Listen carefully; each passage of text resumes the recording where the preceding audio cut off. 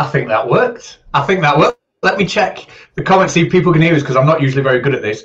Are we live? And on both channels as well. So welcome to Bob the Science Guy's channel. How are you doing, Bob? Welcome to Conspiracy Cat's channel. How's Baldy Cats today? Baldy Cats. It's your Baldy Cats today. Yeah. Your alternate personality. I got you. I've not even got a notification for my own live video. How about that? There we go, live now. Good. Well, let me turn that down. Looks like it is working. We've not done a stream before.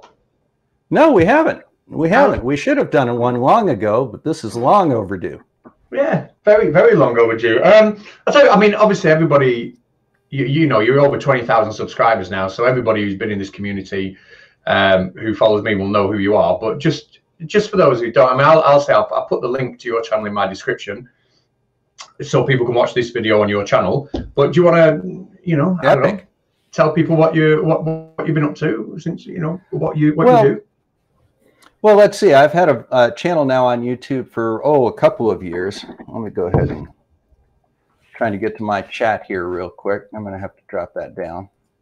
Well, I've had a YouTube channel for a couple of years. You know, I kind of got into this community after watching some videos from Sir Sick, Wolfie 6020, and believe it or not, you were one of my early inspirations on doing this. And I figured if you could do it, I could do it. So that's one of the reasons that I started my channel. I get that a lot. You know, so for the first couple of years, I mostly concentrated on doing flat Earth debunks because it personally amused me, and I was fascinated by the psychology behind people in the 21st century that actually believed the Earth was flat and that gravity didn't exist. I thought that was comical. But I got bored of it, to be honest with you. And I kind of started a new channel called Research Flat Moon, kind of a little nod to my old life, where I do mostly science stuff. And it's designed for homeschool science. It's designed, you know, to deal with the psychology of conspiracies and even some mathematics. I've had Trig on Tuesday for the last few weeks, and it's been pretty popular. But that's basically my story. I'm from Northern Michigan here in the United States. I'm an internal medicine physician in my day job. And I've always had an interest in this sort of education and science education. Well, you just made me realize I made a massive clanger because I've linked out the Dr. Bob the Science Guy channel in the description and not the one where this is being simulcast. So I'll see if I can somehow figure that out while you're doing your presentation.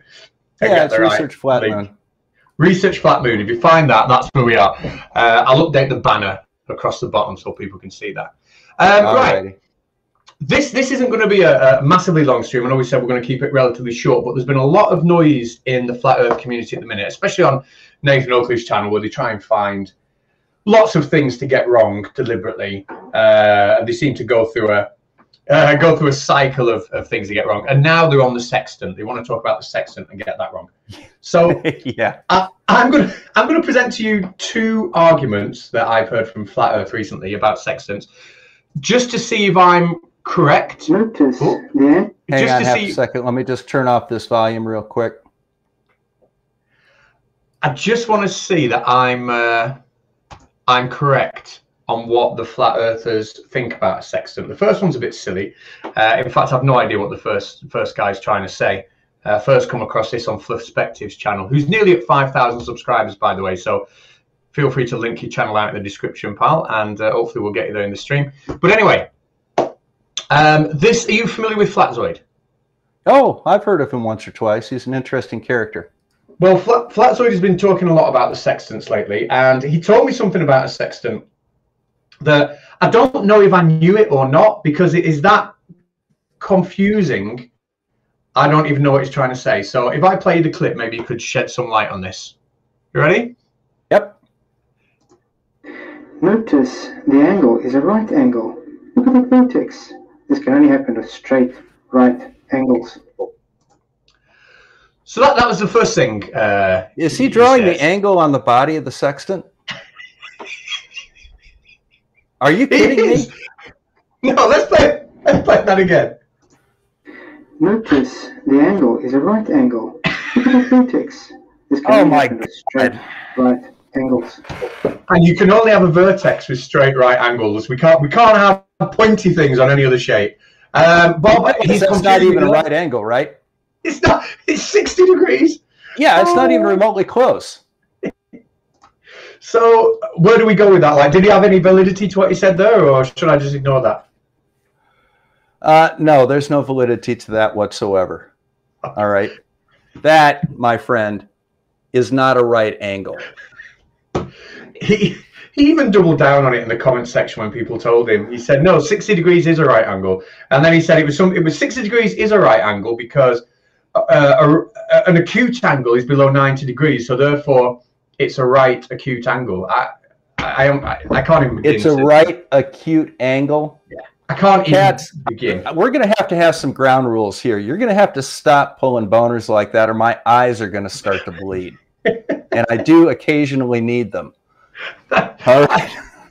God. Thank you so amazing. Much. Thank you so much for Tim Tully. Really, really appreciate that. Thank you very, very much. Thank you. Right, now, how do I take that off now? Okay, right. The next one is the more serious point. I've heard a few flat earthers say this. Okay, so I'll play you the next thing he said, and then I'll tell you what I think the problem is, and you can, because I know you've used one, you understand these things, right? And you can tell. I'll allow you to do your presentation. You can tell me how close I am. So this is the end of his video. Here we go. So it's very simple. To get the trigonometry to work, the horizontal has to be a 0 degree, aka flat plane. Thank you very much for watching.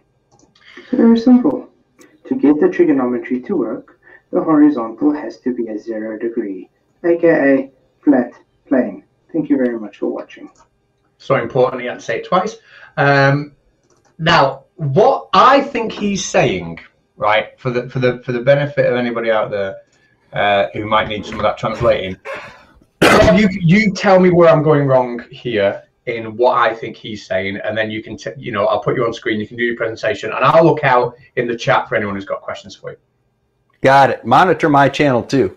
I'll have mine up a little bit, but yes. In fact, if I have your channel on my phone, okay, then if people tag me in and Baldy Cats on your channel, I'll get there in a minute. Yep. I'll be able to see it on both.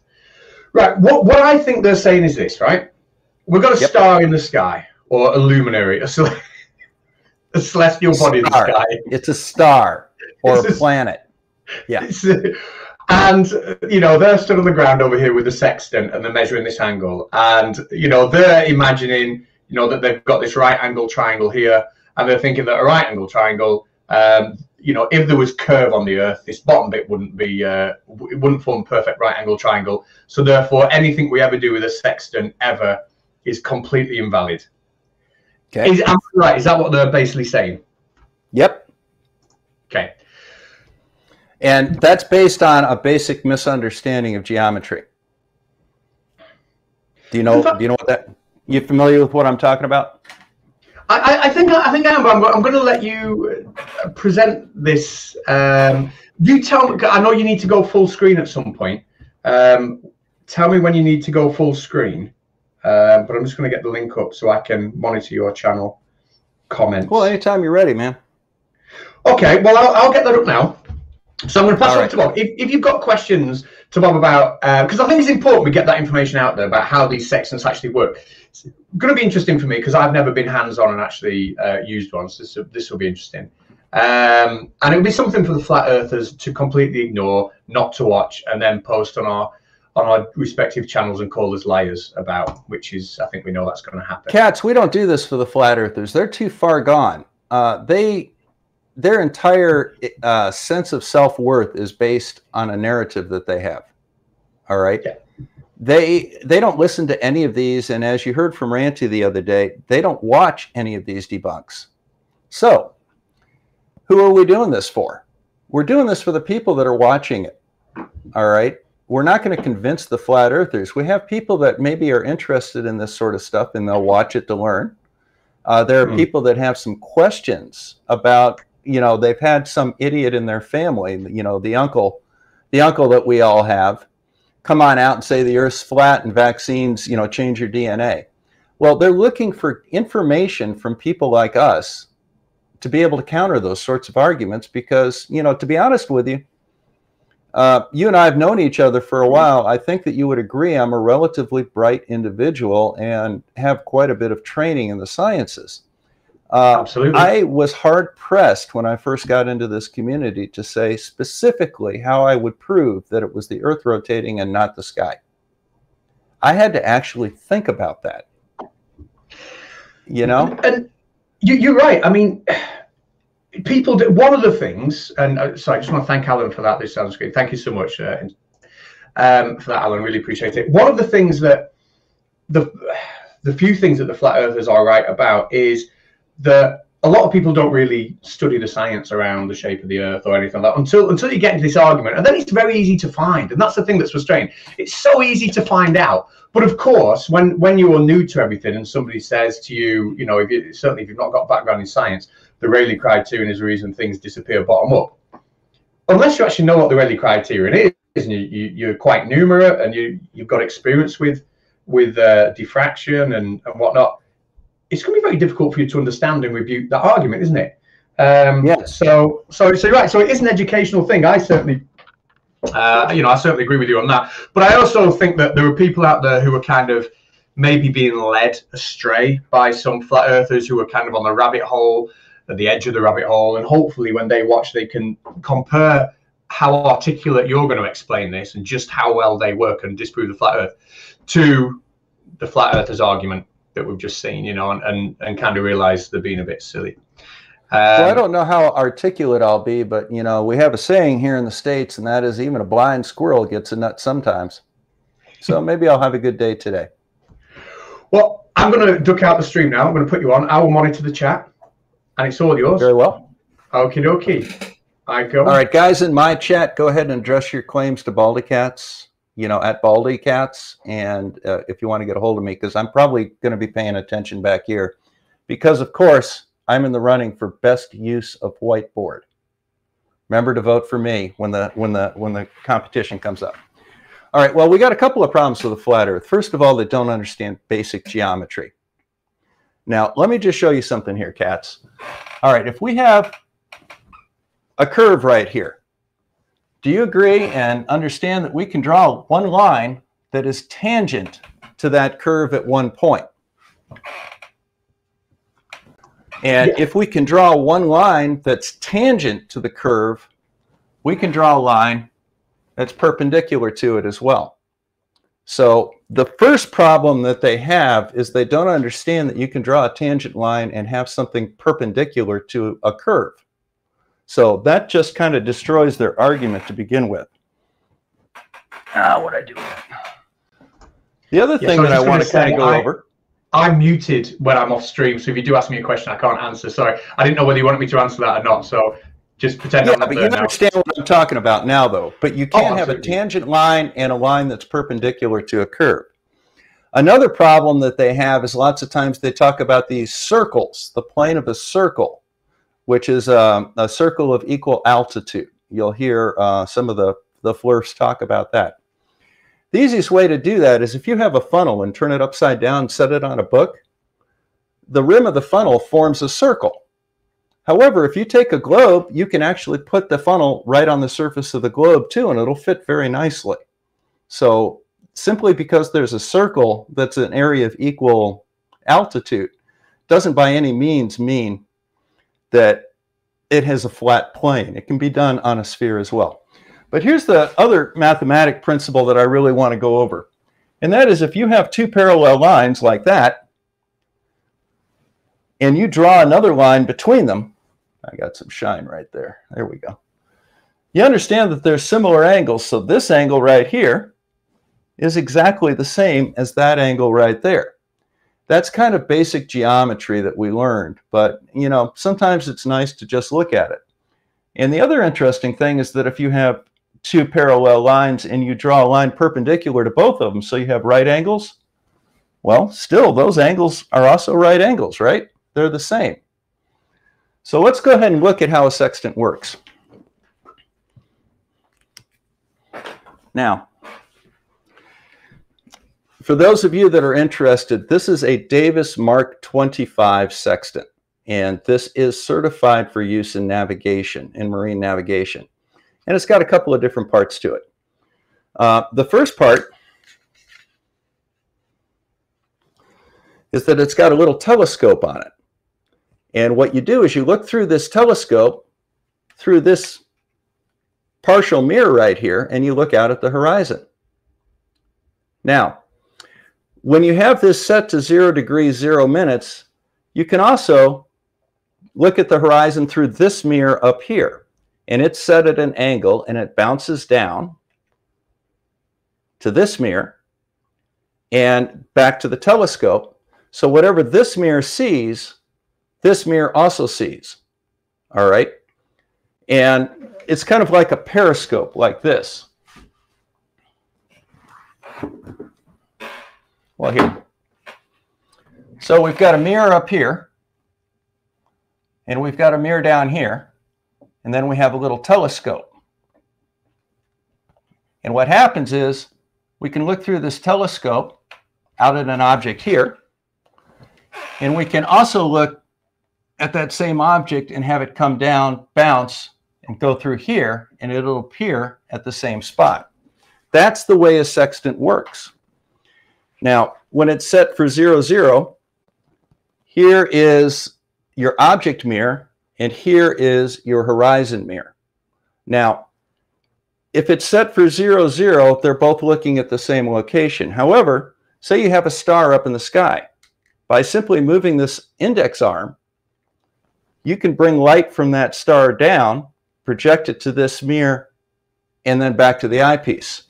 And the way that you take a reading on a sextant is you look through the telescope, and you'll see the horizon. Okay? And then what you do is you look at the sun, for example, and you bring the sun down until it just touches the horizon. And you actually swing the sextant back and forth a little bit, like a pendulum, to make sure that that sun touches the horizon at the lowest swing of the pendulum. And what that tells us is basically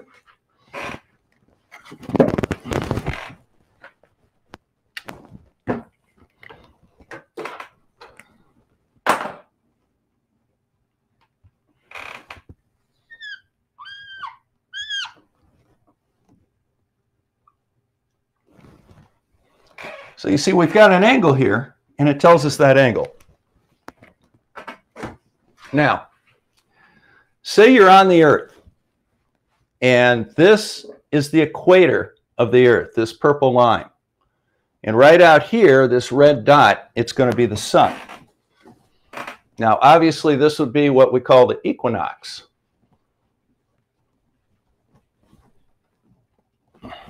So, this angle right here corresponds to your latitude. So if we're up here, we can form a radius from the center of the Earth straight out through us, and this angle will be the same thing as our latitude. That's what a sextant is designed to do. Now, how does it do that? Well, when we're standing here, we have a line that is a vertical, that is our horizontal, and that goes up to our zenith, straight over our head. At a right angle to that is our horizontal line. All right? So that's the right angle that they're talking about right there. Now, next, what the sextant does is it allows you to get an angle to the sun. Now, here's a problem that the flat Earth runs into. If the sun's over here above the horizon, what is the angle that we have to look to see the sun? And this is where a flat Earth does not work with the sextant. A lot of people would think that we'd have to look down this way at the sun. However, the sun's so far away and its rays arrive in parallel, we don't look that way. We look that way.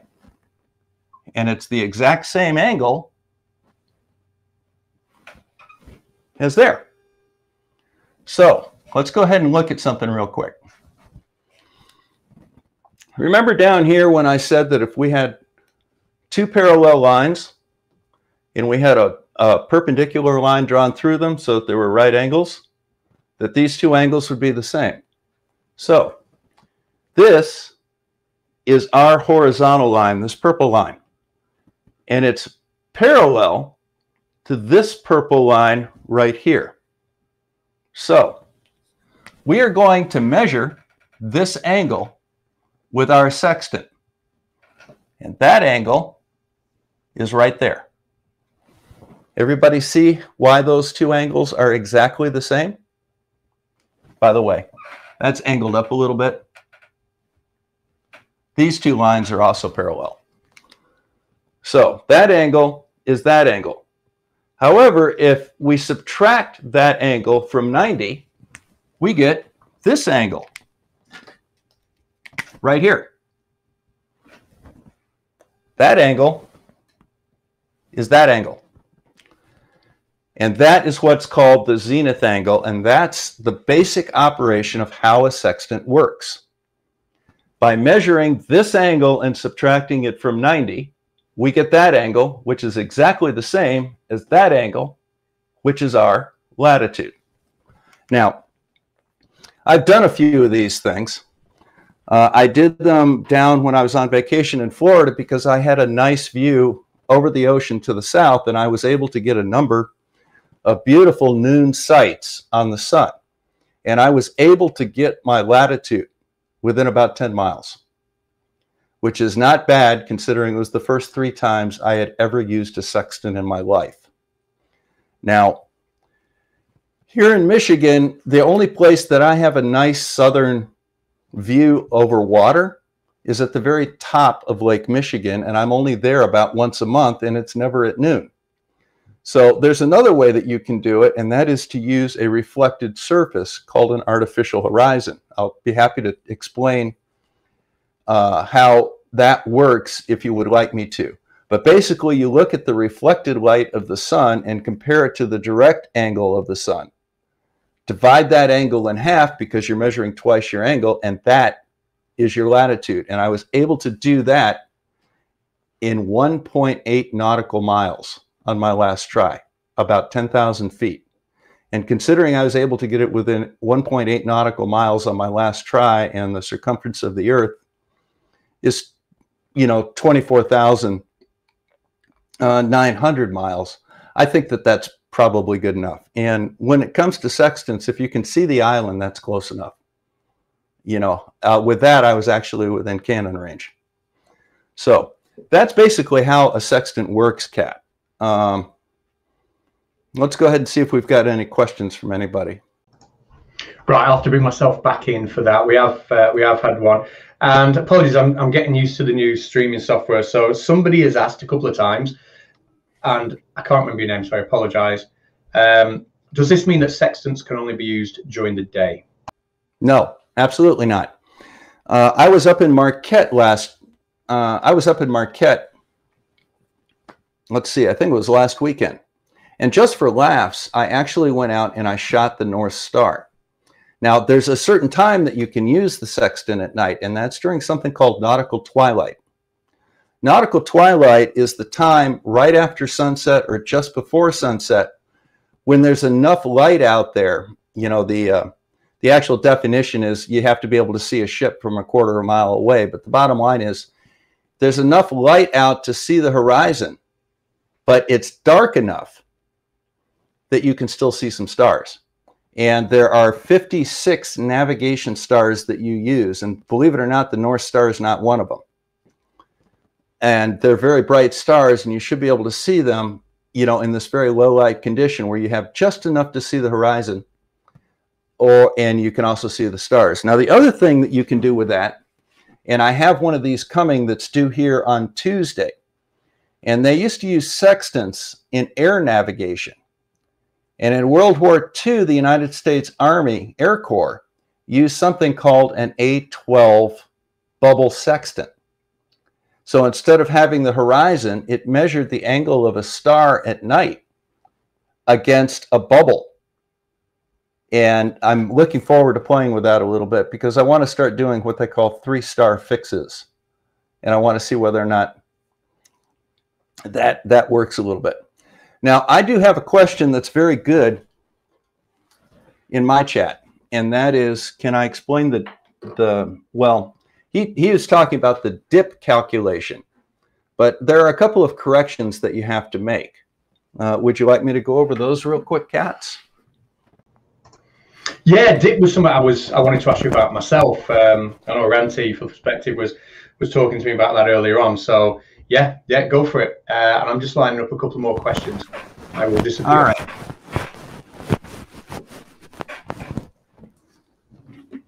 Give me half a second here to prepare.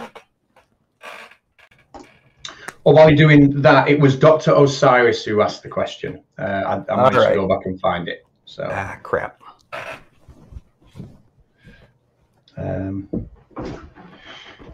All right. So here is the surface of the Earth. Now, the way a sextant works is we start off here. Actually, that would be a little bit more over here. And we draw the radius through our position. Okay, so here we are. All right. Then what we do is we have to measure from a line perpendicular to that radius. So that's our horizontal line. Now, the other thing that is required to do this is you have to be up to your eyeballs in the water. You have to do this directly from the surface. However, none of us can do that. We're standing on the shore. We're standing on the deck of a ship. We may be, if you're on an aircraft carrier, maybe 200 feet off the water. How do you adjust for that? So we look at our angle. So here's our body out here. Now, normally, we would measure up like that. However, we're standing up here. And now that object's a little higher because it's a parallel ray. So we're measuring that angle to the star or the sun. And we're measuring that angle to the horizon. And that is our vertical. That's the angle that we want. This is what they call the dip angle. And what you do is you go to something called the Naval Almanac. And it will tell you for whatever height you are above the surface of the water, what correction you have to make for your dip angle. So if I'm measuring 60 degrees here, okay, and according to my dip angle, I'm 1.5 degrees is my dip. Well, what I do is I subtract 1.5 and I come up with my actual angle to the star is 58.5 degrees. Now, there are a couple of other corrections that need to be made as well. One of which is that a straight line? No, it's a refracted line. The star is actually right there because the atmosphere curves the light coming from the star and makes it appear a little bit higher. How much? 1 minute, 2 minutes. All right, a minute is 1/60th of a degree. So if you just measure to the star, you could be as much as 2 or 3 miles off. So what you do is you take into account the refracted. You take into account refraction. And the values for refraction are determined by what this angle is. So if it's 90 degrees, if you're on the equator and it's the equinox, your refraction's 0. If you're at 80 degrees north and the sun is way down on the horizon, you're going to have a lot of refraction, a couple of minutes worth. You have to take that into account. The two other corrections that you have to make, one is the first correction you make, and that's called the index error, and that's a mechanical error with your sextant. So, for example, when you look at a star, if you see 2 stars with this set on 0, what you have to do is you have to make some adjustments to these mirrors so that you only see the 1 star. If you can't get it or it's very close, but you find that by simply using the micrometer a little bit and you have to dial in, say, 5 minutes, well, that's fine.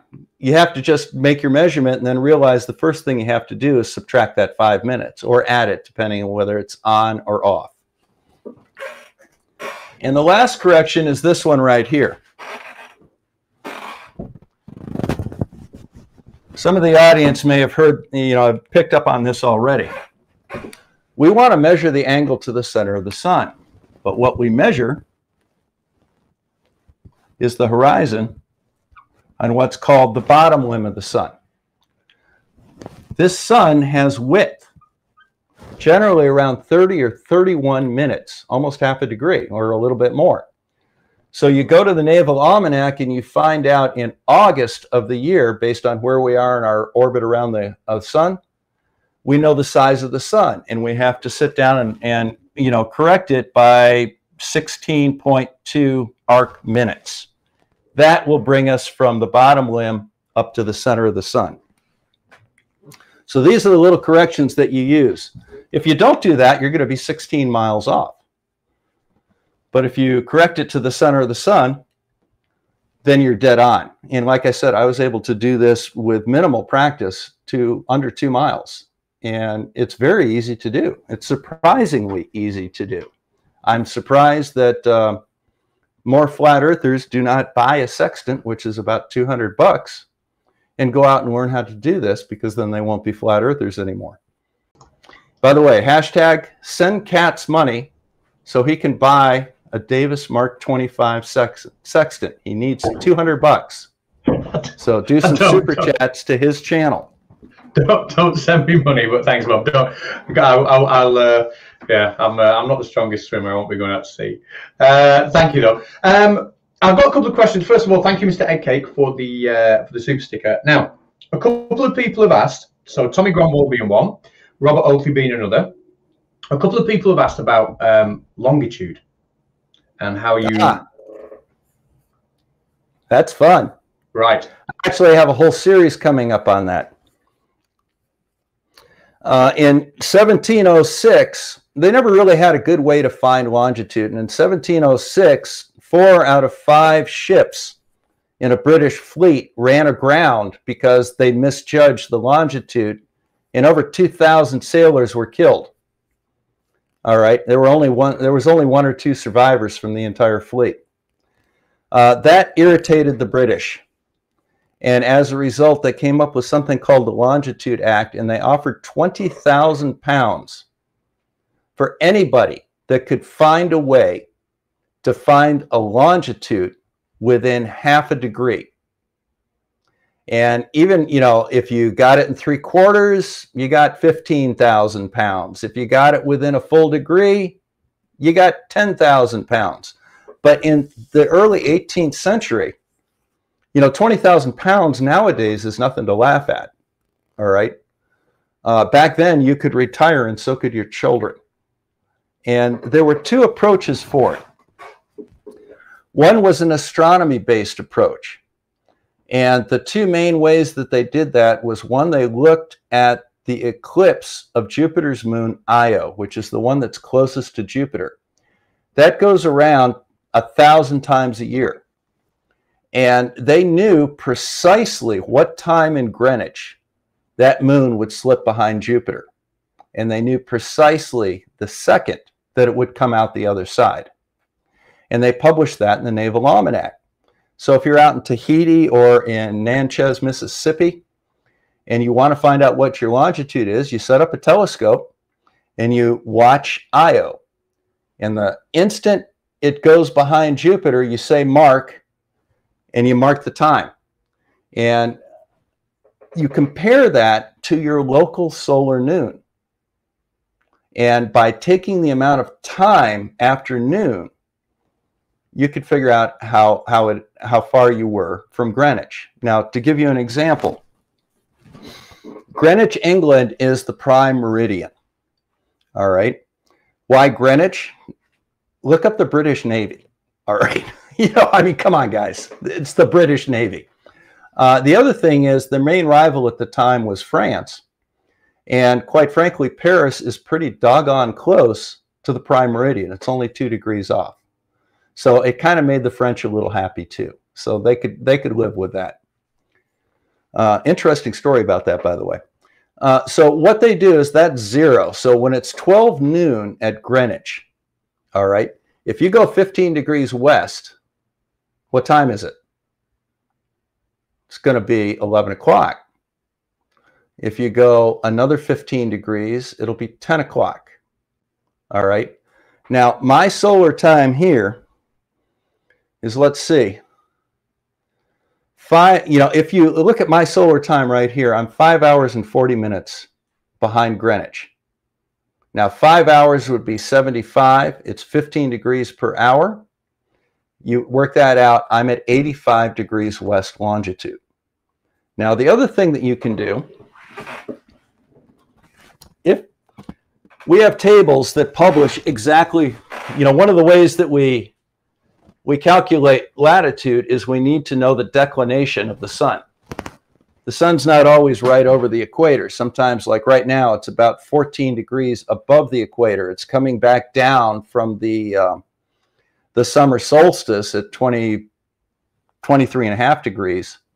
And it's worked its way down to about 14. And at the equinox in September, it'll cross the equator and start going south. So we know precisely where the sun is at any time. Bob, can I just ask you a question? Not everybody watching will know what declination and right ascension are. Could you just run over those for us? All right. Well, 2 things. All right. Latitude are these lines. They're parallel to the equator. Longitude is the line that goes between the poles. 0 degrees longitude goes through Greenwich, well, up here, goes through Greenwich, England, which is just outside of London, as I recall. It's where the Greenwich Observatory, the Royal Observatory, is. That was designated as 0 latitude, or 0 longitude. As the Earth rotates from west to east, it rotates at 15 degrees per hour. Cats? Sorry, I'm muted on off screen. Go on. It rotates at 15 degrees per hour. Mm-hmm. Yes, sorry, I was responding to someone in the chat. Thanks, Bob. Oh, thanks, Bob. Thanks, Bob. I was giving you the honor, man. It's your show. Oh, dear me. 15 degrees per hour. So every hour, the Earth rotates that way 15 degrees. So if it's noon here, an hour later, it's noon here. An hour later, it's noon here. That's called right ascension, and that goes around 24 hours. Okay? So when solar noon at your position is when the sun is highest in the sky and directly due south of you. Now you compare solar noon here to solar noon in Greenwich, you divide that by 15 degrees, and that gives you, or you divide, you multiply the number of hours and minutes by 15 degrees per hour, and that tells you your longitude. All right. The other way that you can do it is, sometimes, we talked about the sun being out here over the equinox. Well, the Earth's axis is tilted, so sometimes it's as high as 23.5.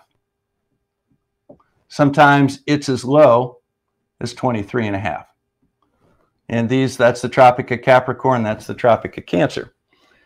So you have to know what this angle is, because if you're sitting right here, your sextant is going to read that angle, and you have to add to it the angle of declination to find your latitude. All right. But the bottom line is you always know the sun's somewhere, and say it's right here. If at solar noon, that sun is directly below you. It's directly south of you, which means that the longitude of the sun here is your longitude. Longitude's a lot more complicated than latitude is. Latitude's a simple angle. Longitude is time. And there are a couple of ways of doing it. In addition to Io, they also looked at the angle between the sun and the moon. And the way you check that angle is instead of holding the sextant like that, you hold it like that.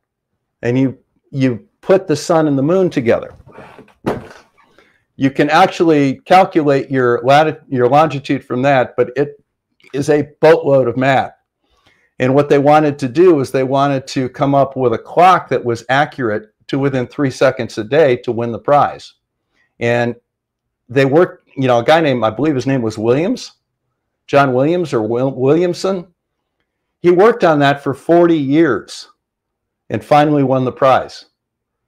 And that became the Type 4 chronometer, ship's chronometer. And once you could actually get time, you could tell what your latitude was. Used to be you'd, you know, go to a certain line of longitude and kind of sail in the direction where you're going to go until you hit something, you know. Sorry, my camera spazzes out on regular intervals. I normally just edit them out, but this is live, so we don't get to do that. I was going to like the fun and games of live TV. I'm just going to give a couple of thanks, and then I have another question for you, unless you've got more to explain on that. No, go right ahead. Right, I'll just give thanks, and then I'll put another couple of questions to you. Just Storm Runner, John Rapp, and Tati Bogle, thank you so much for the super stickers. Snark, a little piece of the sextant. Thank you so much. John Rapp, yeah, that button did work. I think all caught up. Okay, the Rumpus has messaged a couple of times, and I know you said this, but Rumpus, who's he? The Rumpus. There's a Rumpus? There is a Rumpus, the infamous Rumpus. Yeah, everybody check the room site. We don't know who's a legend. Rumpus is an old buddy of mine. He always tells me how I'm wrong. Oh. So how am I wrong now, Rumpus? No. He's not saying you're wrong at all now. He just wanted to emphasise a point that you made. That I'd just like you to expand on a little bit for those that didn't pick it up. That when you are using the horizon, you are using the horizon as a means to find horizontal. You're not Correct. Treating the horizon as horizontal. Could you just expand on that for a second, because I think that's a flat earther's problem, that they think we're looking at the horizontal, so therefore we're making a flat right angle triangle. So we're looking at the horizon, you know. Yeah. No, it's actually an excellent point. Let me do it again. I'll just put you back on. So here's the curve of the Earth. And we're on top of a building. And we've got our sextant up here. And we're going to go ahead and have a look down at the horizon. What direction are we looking? That way, right? Now, from there, we're also looking at a star. And that's up there. So what is the angle that we're measuring on the sextant? It's this angle right here, and that's called HS, angle of the sextant. Now, in case you're curious, when we do all the corrections,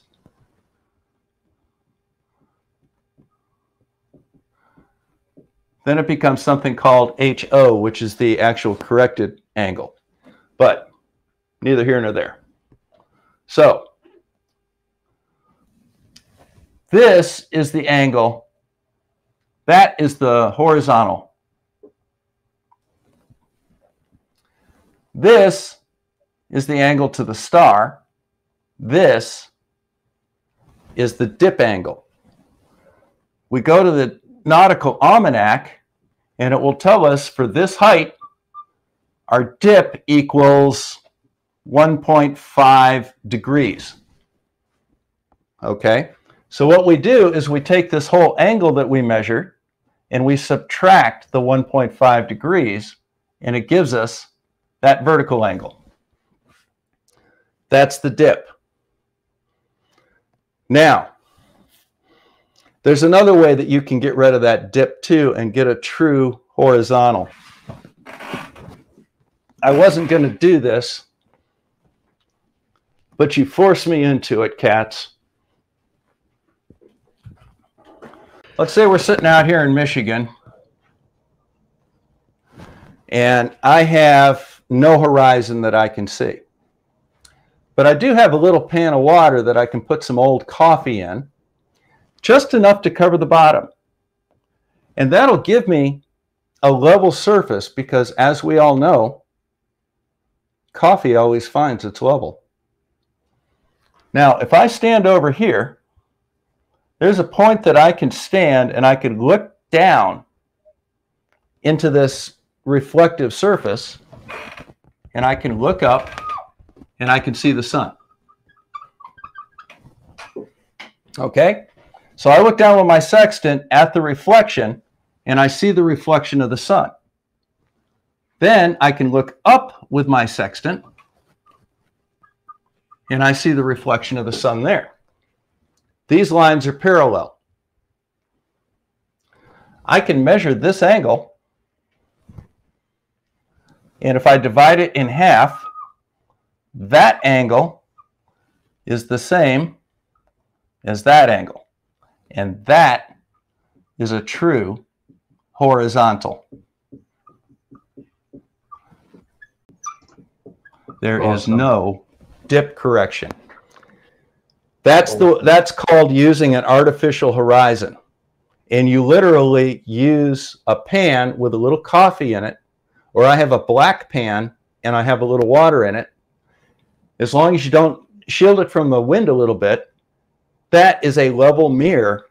And by using this geometry, because remember, this angle and that angle are also the same too, because it bounces off at the same angle. Intercepts your sextant. This angle is twice that angle. So you cut it in half, and now you have the true angle to the sun. So you're using the famous flat Earth level water. So you can't argue with that. You can't argue with that. It's not level water, it's level coffee. Level coffee. I've just been keeping an eye on your chat because I know you've been talking a lot. Just let you know. Judy just sent me some money. Thank you, Judy. Judy is a great patron of our channel here. Brilliant. I just wanted to point that out. Next question, and I think you've sort of handled this, but I think this is from Fleur Perspective. I think the Flat Earth debate team and Nathan Oakley, etc., are saying that when you are taking into account dip, it doesn't include Earth curvature. Sure, now, my understanding is, because you're talking because it's related to your elevation, your height. I'll put the question up, and then I'll disappear and let you just reiterate that. I'll just take myself off. So,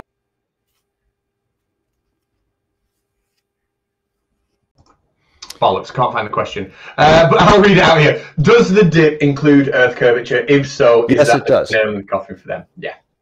Yes, it absolutely does. And the reason that you can, and where does that dip come from? All right. If you go to Walter Bislin's Advanced Earth Curve Calculator, and you say, well, I'm at Warren Dunes at 180 feet above the level of Lake Michigan. All right. What we always do is, well, how far can we see and how much Chicago should we be able to see? But if you actually look at the numbers down there, you'll see what the dip to the horizon is. And the dip to the horizon is the dip. Okay? It's the same dip that we use with Al-Biruni. And is it the geometric horizon or the apparent horizon? It's the apparent horizon. All right? Now, I shaved this morning, and I saw an apparent me in the mirror. Does that mean that I do not exist?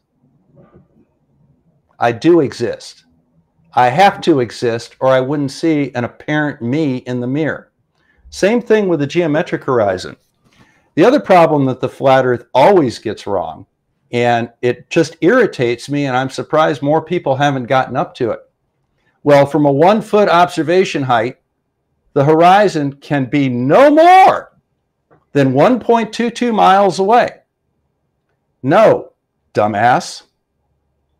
It can be no less than 1.2 miles away. Refraction will make it farther. For example, in the black swan image, how far is the horizon? It's 1.85 miles away. That's because of the refraction. And if you don't think that's right, Brandon and I actually determined it based on how much of the black swan is hidden by the horizon. It's 1.85 miles away. Not 20, not 10, 1.85, because 15 to 20 feet of the black swan oil rig is hidden by Earth curve. But I hope that answered. So yes, it does include Earth curve. It's the dip to the horizon. And I think it's quite telling that, you know, you've come on here, we've been going, what, 45 minutes, and you've explained more about the sextant and how it works and how it's used to find your location and why it's, you've explained more than that than the Flat Earth debate team have in the past 2 or 3 months when they've been talking about the sextant. You know, what, like, it is very questionable why none of them will go on and show that they understand it as well as someone like you who's used it. You know, I'm gonna go ahead and put something out that I put out to Nathan Oakley the other day. I have no respect for Nathan, and I'm not there to generate views for his silly little channel. But it's my understanding that they requested that somebody that knows something about sextants come on their channel and explain it to them. I have offered to do so. Just like I offered to have Quantum Eraser on my channel for a friendly discussion about my weight differentials by latitude experiment that I did on the way down to Florida. He declined. He would not even respond. Nathan Oakley has not responded. That's because they are both cowards, because they know that I have them and there is nothing that they can say or do that changes it. I have them dead to rights. Absolutely. They are exactly like that. Flatzoid put a video out the other week of him talking to Quantum Eraser, and Quantum Eraser, a couple of minutes in, issued me a direct challenge, you know, like, come on, cats, if you ever got out your echo chamber, I would destroy you. You know, it was as much of a direct challenge as it could be. So I Skyped him. I sent him a message on Skype and said, right, I gave him the timestamp of his challenge and said, I'm all up for this. Let's do it. Let's find a nice neutral channel. Let's talk. Let's have a good debate. It'd be great. And he told me to piss off. That was his response. Well, let me just put it this way. You know that's not true, right? That it would be a civil debate. No, that you know that isn't true, that he wouldn't debate you. Because he did once. Because I was there. I heard it. You were on Anthony Riley's channel. Oh, that was Nathan Oakley. Nathan Oakley to tears. Yeah. And you did it in about 3 minutes. Quite frankly, you know, I mean, the way I look at it, you know, it's kind of like channels, man. If you can do that, I could probably do that. I'm thinking I might be able to do that.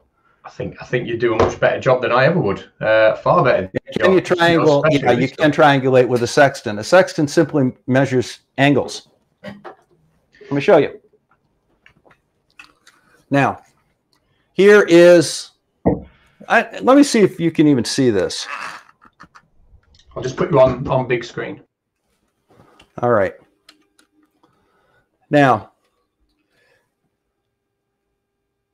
I'm kind of looking at the camera, I think. Can you see my eyeball here and up here? Guys, it's too dark on screen. I can only see black where the glass is. All right. How about against this? Can you see down the barrel of the telescope through here? Yes. Can you see it up here too? Yeah, when you tilted it a little bit, yeah, I did it to start with. I could see right down the barrel on both of them, and then he tilted it away. So yeah, we could see it. Now this is set 0 degrees 0 minutes. So both of these are looking at the exact same angle. By moving this upward, all right, what I'm doing is I'm changing the angle. So I've got an angle here, and I've got an angle here. Okay? Actually, that way and that way. So I can actually measure an angle with this. So yeah, that was one of the things that they did with the moon and the sun, was that they would check the angle between them by holding the sextant sideways. And if you wanted to check between, say, a water tank and a radio tower on shore, and you held the sextant sideways and measured the angle between them, you could triangulate your position out in the coastal water there. Does that make any sense? So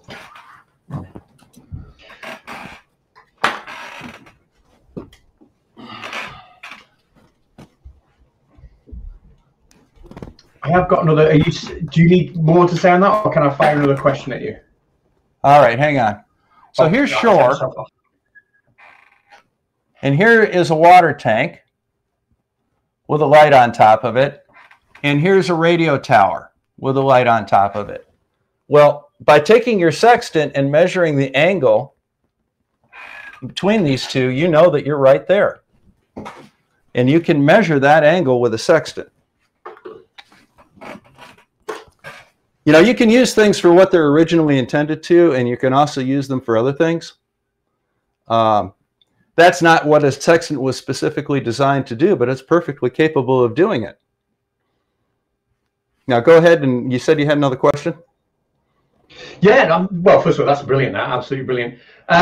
Something I've noticed a few people in the chat saying, and you did cover this, but just as like a real sort of highlight, could you give us the top reasons why a sextant just cannot work on a flat Earth? What's like the headline? Why does it just not work at all if the Earth is flat? Yeah, well, it's easy.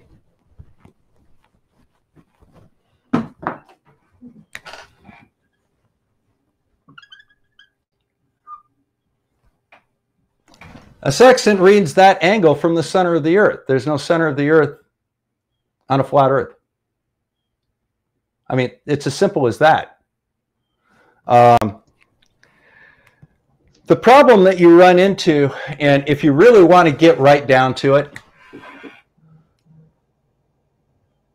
the obligation with a flat Earth is that if the sun is out here at 90 degrees, that's the angle to your sun. And you'll be able to calculate that angle, and you'll be able to triangulate the distance to the sun. And no matter where you were on the Earth, it would come back to the same distance. The sun cannot physically be in two locations at once. That's not the direction to the sun on the real world. It comes in parallel, and that's the direction to the sun. That is the entire concept that celestial navigation is built upon, and that is that the light arrives at Earth in parallel. Is it exactly in parallel? No. Is it good enough to be in parallel? Yes, especially since you make the correction to put it in the middle of the sun rather than the lower limb. All right. If the celestial object is not so far away that the light has to come in parallel, you're going to get progressive errors in this as you move away from directly underneath the sun. And those errors will not allow you to determine your position. I can determine my position damn near exactly. And I can verify that that's my position by a number of means. I can look at my distance from another known position. I can use pilotage. The difference between pilotage, you know, it's a form of navigation. Pilotage is basically, well, I see the entrance to the bay here, and I see the entrance to the bay here. I know that I'm between the entrances to the bay, and I need to go that way. You're doing it under direct vision. All right, I'm not calculating what angle I have to go. I'm actually following the channel markers into the bay. That's pilotage. All right. So I can determine my location by pilotage by seeing where the intersection of roads are in relationship to where I'm standing. I can pinpoint my location, and I can compare that to the location I measured with my sextant, and they're the same within relatively close distance. So yes, you will not be able to get an accurate location on the Earth unless the sun is distant so that the light rays are coming in together and the surface is curved. Now, if the Earth was shaped like a cylinder, you would only be able to accurately measure distances across the curve of the cylinder. You wouldn't be able to measure distances in the opposite direction. All right. The very fact that we can measure distances and angles correctly in every direction mandates that the Earth is a sphere. Now, I'm going to show you one other thing, because this is just kind of cool to think about. Okay.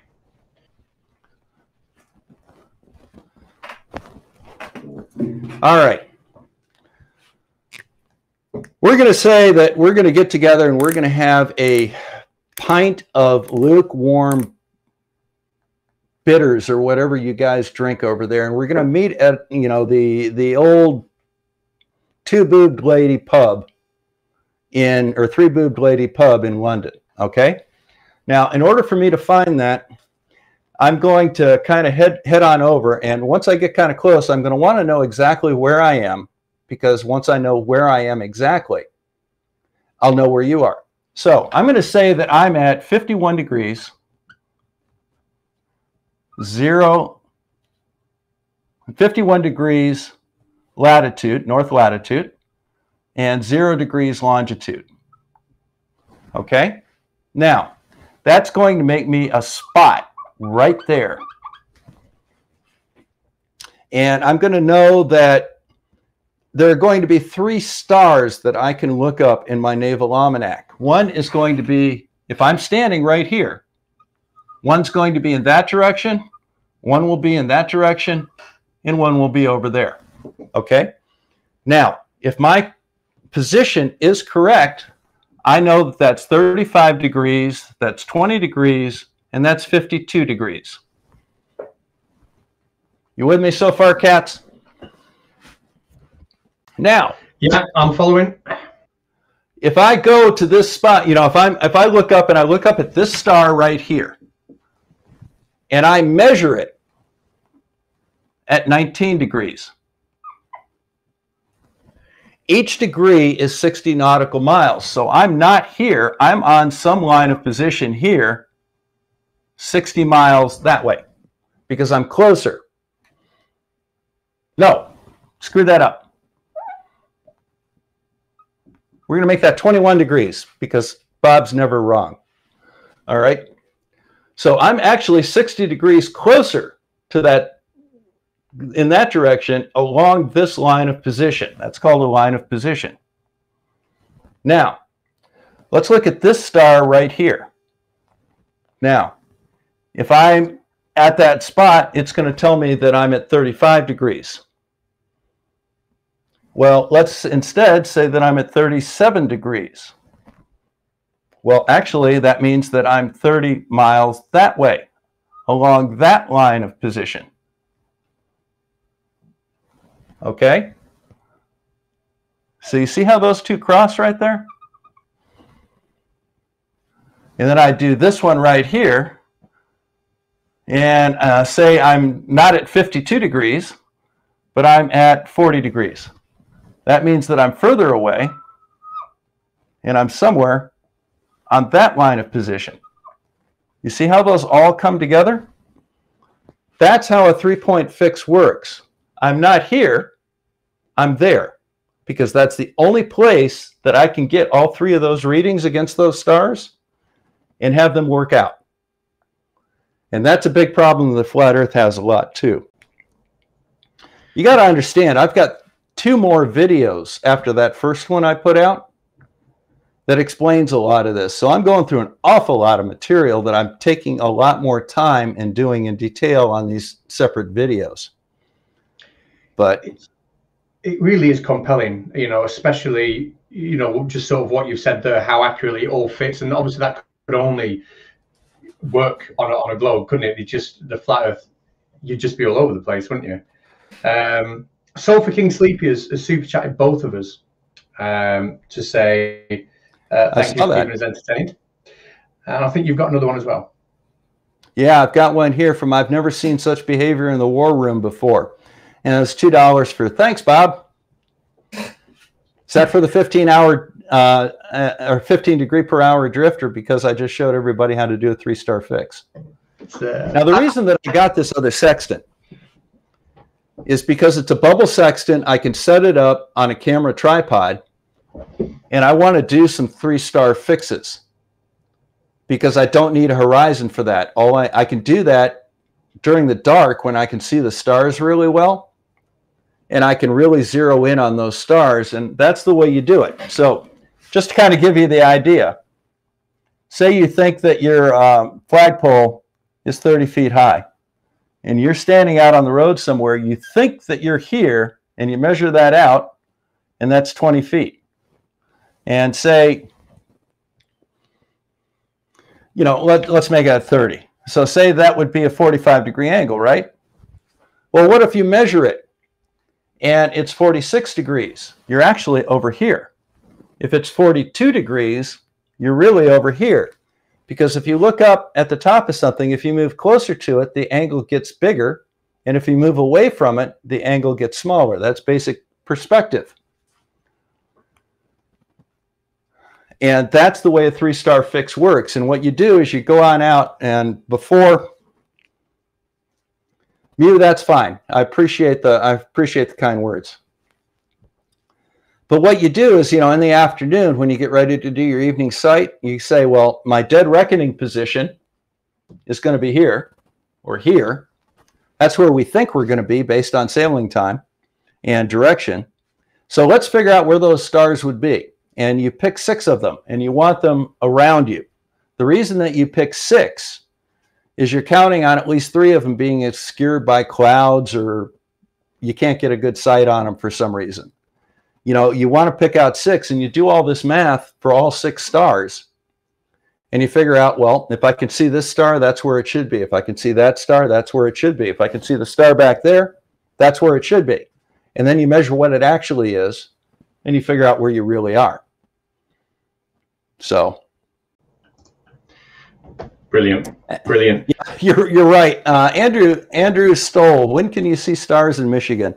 Yeah, we're basically the United Kingdom of the Midwest here, but we do actually get some pretty nice stars once in a while. And I had some really good views of the moon the other day. I looked at 20 different seas and picked out all the Apollo landing sites. It was a lot of fun. Oh, it's beautiful. Yeah, that sort of visual pollution sucks, doesn't it? And light pollution, it's horrendous. Like we have class 4 skies here, and you know, when the astronomy gods are with us and the clouds are gone, we get really nice views here. And when I'm up in the Upper Peninsula, I got class 2 skies up there. You know, you're amazed what you could do with some binoculars up there. You know. Mm. Well, I mean, modern binoculars now, you compare them to the things people like Galileo used, and you know, they're far better, aren't they? You know, yeah, they compare very favorably, and the optics are better. You know, my astronomy binoculars are 25 power and 100 millimeter aperture crew serve binoculars. They're that big. You know, they weigh like 10 pounds. They have to be put on a mount. But I can clearly see all of the moons of Jupiter with them. And I can see the rings of Saturn, and I can see amazing detail on the moon. It's incredible, isn't it? If only the flat earthers would look, join an astronomy club. Yeah, just go and look. You know, the ones that say, "Oh, the moon isn't real," you know, it's not a solid object. You know, if they actually were to look at it, just with their own eyes through a quality pair of binoculars or a telescope, and see all the craters, there's no way. Well, you know, the thing about it is the other day, well, a couple months ago, actually, I was on Brandon Toy's channel back when I would go on these channels, and they were having a Discord, and for some reason I was allowed to share my screen. So while they're all talking about how space is fake, I'm actually live streaming geosynchronous satellites to them in real time. Brilliant. And you know, I mean, it's not, you know, if I can find something the size of a VW bug 40,000 kilometers away, it's not because I'm really good. It's I know exactly where to look for it, because I know what the orbit is, and I can say it's that way. And you know, I put it on, and there it is in the middle of the damn screen. Yeah, it's amazing. What I've done, because I did forget, well, I put the wrong link in the description. Anyone in the chat now who's been listening to Bob, I think there's 240 of us here.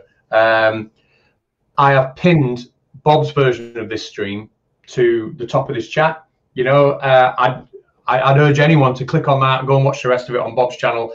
you know, and hit that subscribe button over there, because you've seen the kind of stuff he's capable of doing. I'm sure he's going to get a lot more technical stuff out on there. So I'm hoping to see my view account just plummet now. As everyone goes over everybody from Kat's channel, come on over and see me. I would really appreciate that. You know, I built up 21,000 viewers debunking the flat earth, and then I go on out and I do actual science like this and talk about medical topics and all sorts of really cool stuff. I got 2,000 viewers on this new channel. You know, where are they, man? If there are people that are interested in this, please come on over and have a look. You know, it's not that I make a lot of money on it or need it. It's just that I put an awful lot of work into these things, putting out videos every day of the week. I just like to see that people appreciate them, and it's worth my time, you know? Well, I'm just wondering whether I should end the stream on my channel and then we finish it off on yours. But if I do that, because you're capturing this, I think I might end it on both. Yeah, do we have anything else? Do we have some other things that you wanted to talk about, or we pretty well covered it? Do we have other questions from the chat? Well, yeah. Should we end on questions from the chat? And we'll do 10 minutes of that and call it a day. And hopefully, yeah, I can see my viewers going down now and yours going up. So click on that link at the top. You're going to see exactly the same stuff. He's screen capturing the same stuff, but maybe give Bob a subscribe. But what you were saying a minute ago, I find with the Agree to Disagree channel, we've had some debates on there, because it's not a flat earth debating channel. I don't know if you know that it was a channel that me and Creek used to have together. He's moved on to other things, and I have it now with Crafty Keel, and we hold debates on there, not regular, but when they pop up. And we've debated gun control, the death penalty, transgender in sports. We had a black woman on who was wanting to debate that black people are genetically more prone to being violent than other people, against an ex-white supremacist who was saying that was a racist viewpoint. You know, really, we've had the Westboro Baptist, I don't know what I was thinking there, but we've had them on to talk about their beliefs and debate. We've had all sorts. But whenever we do something that's flat earth, miles more views, you know, and it's crazy, isn't it? That like, Cats, I've got quite a few different things that, you know, we haven't talked a whole lot, but I've got a rather varied background. And there are quite a few things that we could probably have a decent chat about. So I'd love to get you on to Agree to Disagree. Sorry, can I just, this is way too much. Thank you so much, but that is way, way, way, way too much. You got 20,000 pounds? No, I've got almost. No, that is way too much. Thank you very much, Aaron. You got to remember, right. I got old guy eyes. Presbyopia sucks. Oh. Not only know what it is, I can spell it. God, I wish I could. But no, we'd love to have you on Agree to Disagree and talk about all sorts of stuff. But you're right. It's like flat Earth it's grown into and I'm sure I'm responsible and have played my part in it and still do, I suppose. Maybe I'm being hypocritical, but it has grown into quite an entertainment. And then when I think, oh, this is way more interesting, you know, let's have this debate on, you know, should men who've transitioned to women be allowed to compete in the Olympics? You know, let's have a meet. You get maybe 300 or 400 people watching, not at one time, but over the entire length of the video. You know, it's like 1% of what you normally get. You think, oh, it's hard, isn't it? It's hard. I think you've got some messages there, actually, Bob, on yours.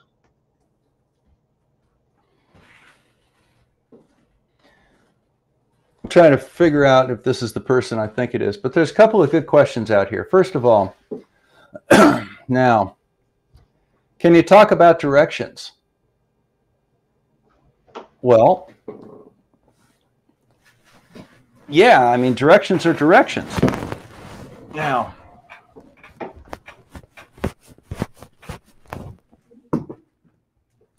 so if you're right here and you know that that is north, that's 0 degrees, or it's 360 degrees. That's 90. That's 180. And that's 270. Now, it doesn't matter what direction that you're pointing. If you're looking that way, that's still 90 degrees. All right. It's just that if that's 45, you know, there's 45 degrees there, there's 45 degrees there, that's 45 degrees. You know, I don't really know exactly what they mean. Okay, so looking at your example, 51 north, 0 east again, and looking at a compass, then turn 90 degrees left, you would look due west. Yes. If you started looking due north and you turn 90 degrees to the left, you'd be looking due west. Yes. You'd be basically starting here, turning left and looking that way. Oh, what else we got here? I hope that answered your question. Now, the other question is a really good one. And that is, how can the BBC be heard in Australia? Well, we're going to need to actually have somebody that's a radio guy. And I'm not a radio guy. I'd like to be a radio guy someday. As a matter of fact, somebody gave me a radio telescope. And I've got to sit down and learn how to play with that a little bit. But I'm not the radio guy. I know that you can bounce signals off the moon. That's called an EME bounce. I know that you can bounce signals off the ionosphere depending on weather conditions, and you can get some ungodly range. And I also know that there's such a thing as repeaters, which means you send it to Sydney by cable, and then it's broadcast locally to Australia from Sydney. You know, there's a lot of different ways that you can do that, but I'm not the radio guy. Go to the Aussie Perspective. Those are radio guys. All right. Yeah, I keep getting told. I do know what Knickerbock. What was it? Knickerbock. I do know about radio navigation. All right, and I do know how the Germans managed to find London, and I know how the British managed to fool them to think London was 15 degrees east of where it was. So there's a lot of pastures that got blown up because some guy figured out how they were figuring out where London was and outsmarted them.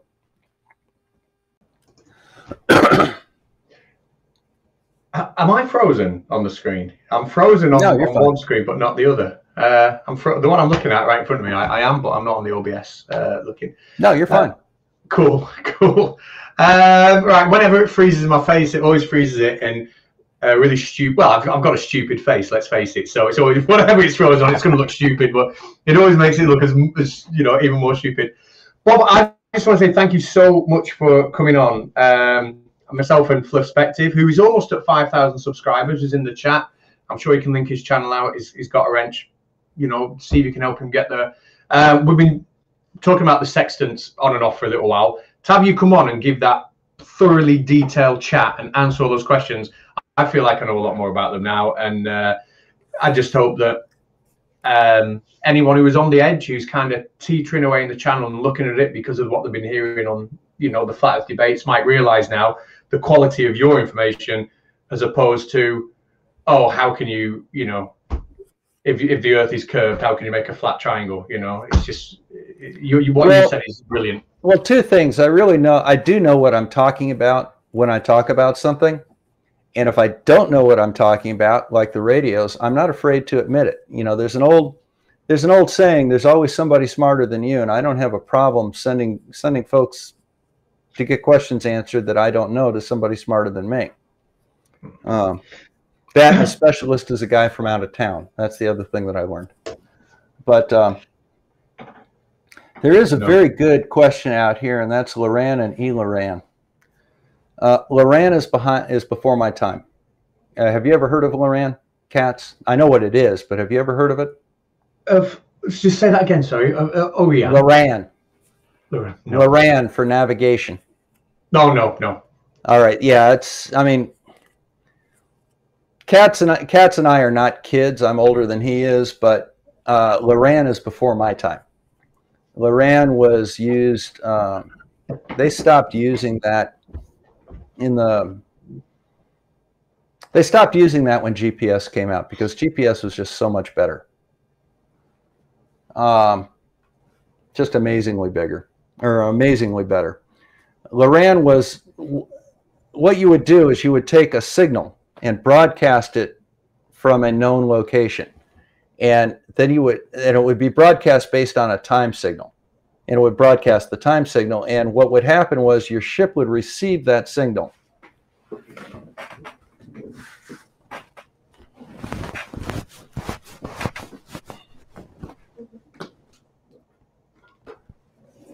So you've got the station here.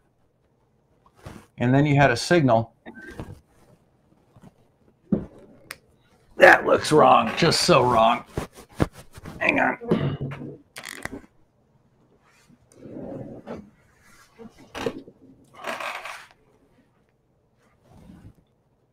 Okay, so you've got a station there, and it'll broadcast a signal out like that. And then what you do is you go to a different station, say one here. I was worried when I stood up there for a second. I was trying to remember if I was wearing pants. Sometimes I forget too. Yeah. All right, so.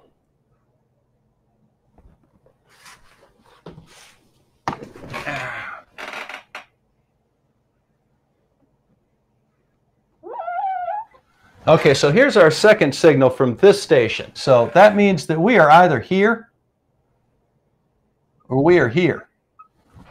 Those are the only two places that we can be. Now, if this is Hudson Bay, and this is the Bahamas, and it's 80 degrees, and we're we're swimming, I'm thinking that that's probably a little better bet than that one is. But the way you find out for sure is you listen to another signal, and that's where you are, and that's the idea behind Loran.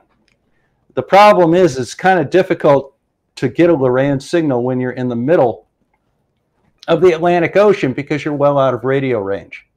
You may have some trouble. You can get radio signals out there, but there's a thing like on a VOR, which is an air navigation radio beacon, kind of like a radio lighthouse. They have something called a volume of distribution, and that volume of distribution depends on how high you are above the ground. So, for example, if you're 10,000 feet, you may be able to reliably get this VOR from 20 miles, but if you're at 40,000 feet, you may be able to get it at 110. And why is that? Curve of the Earth.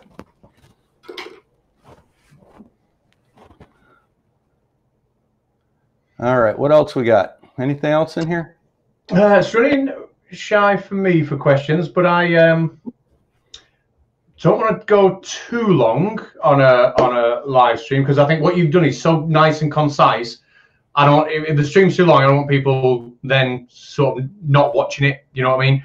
Because it's a nice long stream. But I think we've done some with nice and concise. So it's been really useful. I'm just checking for any more questions. Yeah, Pete Johnson's got an interesting one here, and that is that directions are not some other guy's opinion. Directions are based on known points. Absolutely. Exactly. Yeah. It's which direction is east is not subject to your opinion nor your approval. It's either east or it's not east. All right. Definitely. Well, that's been really, really useful for me. Really, really useful. I'm going to try and end the stream on my end, but stay talking to you, and then you can keep going on your channel. Those people that want to carry on, if you click on Bob's link, which I've pinned to the top of the live chat in mine, but I'm going to hit end stream here now, and hopefully the stream continues at Bob's end. Bob, if it doesn't, I apologize. Well, we'll see, because I'm not looking at your stream. I'm in the meeting with you. Yeah, so I'm just wondering, because I've never used Melon before for this, so I don't think the meeting will end, but I'm going to hit end stream now. All right. We shall see. I'll hit it on OBS.